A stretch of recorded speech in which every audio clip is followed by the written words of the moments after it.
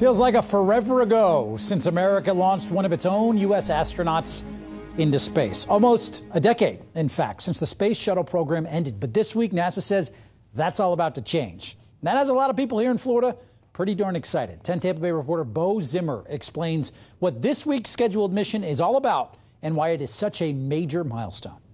It's launch check and countdown. That pad is clear. Go for launch. It looks like the scene out of a futuristic Hollywood sci-fi, but reality check. Ignition, liftoff. It's 2020, and America is back, ready to start launching its own astronauts into space again for the first time since the shuttle program ended nearly 10 years ago. This Apollo era-like capsule has gotten a serious makeover, and so have the astronauts' outfits created by Hollywood superhero costume designer Jose Fernandez.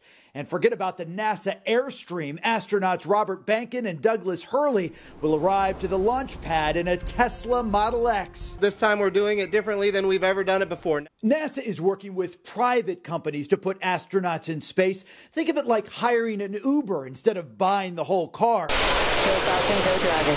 The astronauts hitching a ride aboard the SpaceX Falcon 9. Named for its 9 Merlin engines, it travels at around 17,000 miles an hour.